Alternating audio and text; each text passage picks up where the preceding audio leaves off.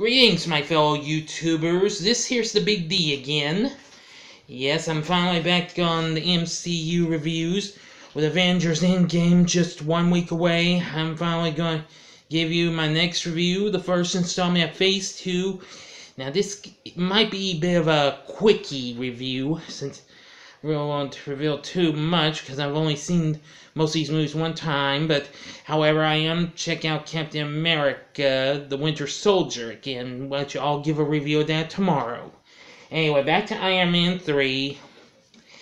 Robert Downey Jr. returns as the title character and Tony Stark. Gwyneth Paltrow's back as Pepper Potts, and Don Cheadle returns as James Rhodey Rhodes, formerly War Machine, now known as the Iron Patriot. Yeah. Now this time, a new bad guy named Aldrich, that's Guy Pearce from the suspense thriller Memento, as well as the 2001 remake of The Time Machine. I am going to tell you this. Excuse me, y'all. I don't really want my TV to be flashing because I don't want to get into any trouble or anything with the studio or anything if you had caught me watching Captain America. Forgive me. Anyway, Aldrich's got this strange virus and might cause it to spread. And, well, apparently that's not all, because he's now brought a new type of foe to the scene, the Mandarin, who, if you've read the comics, that's actually one of Iron Man's great foes. And actually one of my favorites. Unfortunately, however, later in the movie, I wasn't too thrilled with what he turned out to be. He turned out to be an actor named Trevor Slattery. I was not impressed. I mean, come on! What in the compliment world were you thinking? Believe me, it wasn't cool at all. And Aldrich was behind the whole thing. I don't know what to say. Believe me, if you know who Mandarin is, if you've read the comics or maybe watched the cartoons, maybe either the original from the Marvel superheroes from the 1960s, or maybe you've seen the Iron Man 90s series, which I'm more fond of remembering Mandarin from that show because he appeared in about every episode, and then the first season, he appeared in the end of the second season until the final episode or two, as soon as he found every one of his power rings. That was another negative I had with this movie.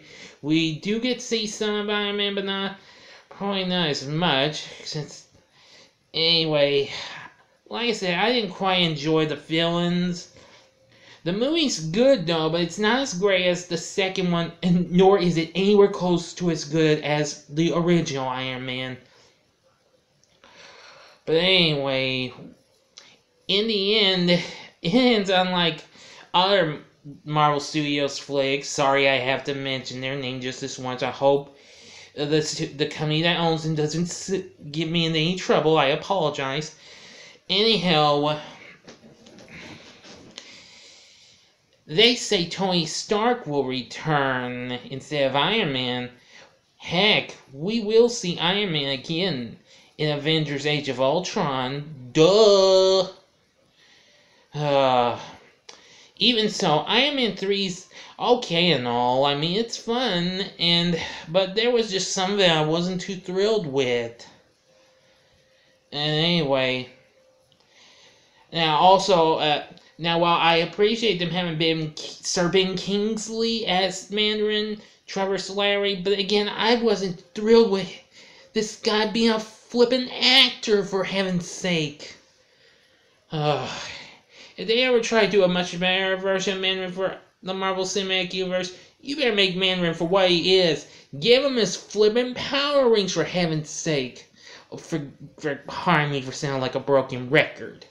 But anyway, that's all I'm going to say about Iron Man 3. See it or don't see it.